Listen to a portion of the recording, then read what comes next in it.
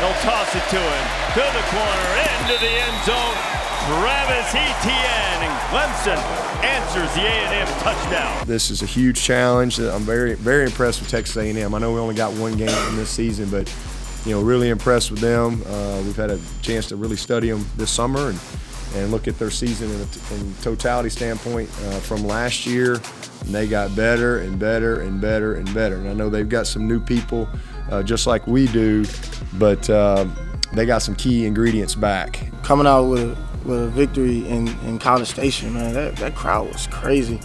Like, that was one of the best atmospheres I ever played in. I thought it helped us last year. We were fortunate to win the game, but that game in particular helped us to get better and to make a run. Lawrence going up top, throwing it, his first pass is complete, and it might be a touchdown to T. Higgins if he's got enough gas. Higgins trying to get to the corner. Is he going to make it? Touchdown, Tigers! Mond rolling. Farrell after him. There's a flag. Mond's got to throw it, and it's intercepted. For us, it's just another team coming in here that wants to beat us, and that's how we look at every single game. There's an outstanding football team. Dabo's done a tremendous job.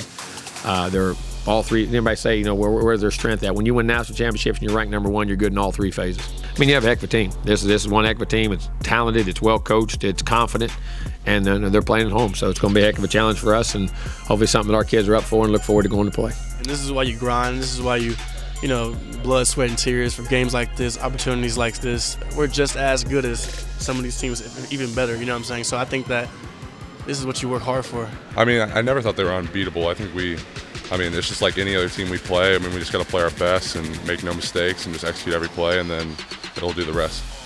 We're not going to let them slip away like we did last year.